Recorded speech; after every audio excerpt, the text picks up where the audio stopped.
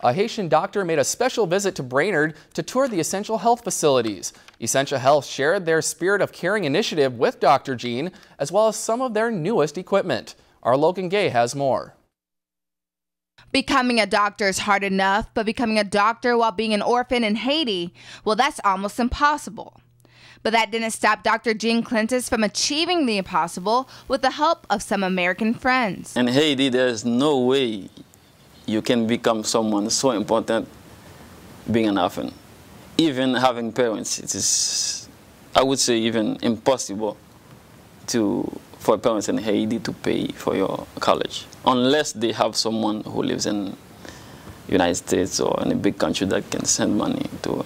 But that was a big accomplishment for me and for the community. Currently, Dr. Jean is pursuing his master's degree in public health administration, but he doesn't plan to stay in the States for long.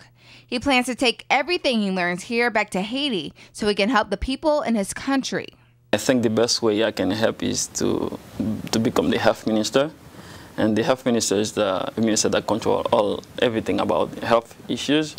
And as I learn abroad, and I learn from here, from many places, and I'm pursuing my master's degree program in public health, so I would know more that I can improve the health system in Haiti. Because of devastating poverty, adequate health care is not available to most Haitians. They have like one physician for like every 1,000 people or less.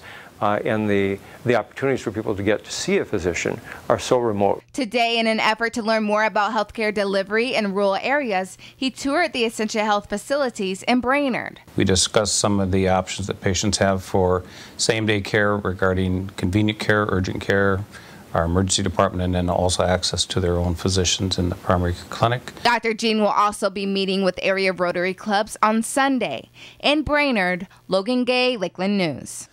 Dr. Jean's visit was sponsored by the Faith Project and several different Rotary clubs. If you've enjoyed this segment of Lakeland News, please consider making a tax-deductible contribution to Lakeland Public Television.